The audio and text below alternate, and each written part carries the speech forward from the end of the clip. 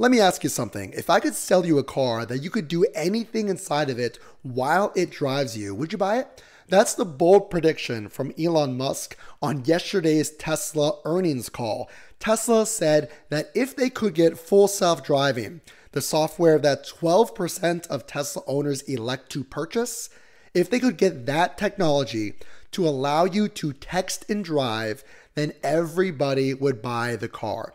Meaning you could do anything from sleep to eat to join a conference call and of course text and drive under a unsupervised full self-driving. Well, that is the goal and the bold prediction from Elon and his team, saying that the main accomplishment is allowing you to text and drive.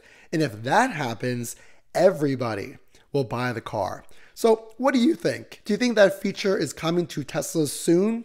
Unsupervised. Well, it's a matter of time, as Tesla says. What do you think?